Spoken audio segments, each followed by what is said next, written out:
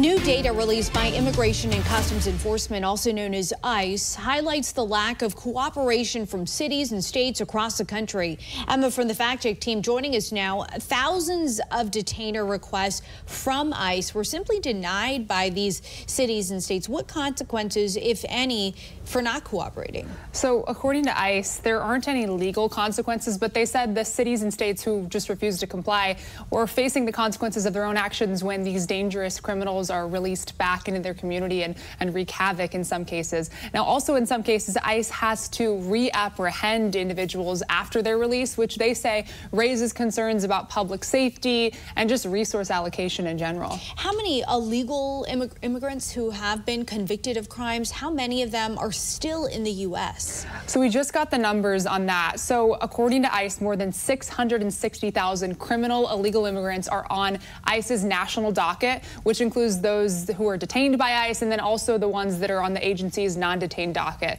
So that number also includes around 15,000 illegal immigrants convicted of or charged with homicide, 20,000 with sexual assault, 100,000 with assault, 3,000 with kidnapping, and 3,000 with sex trafficking.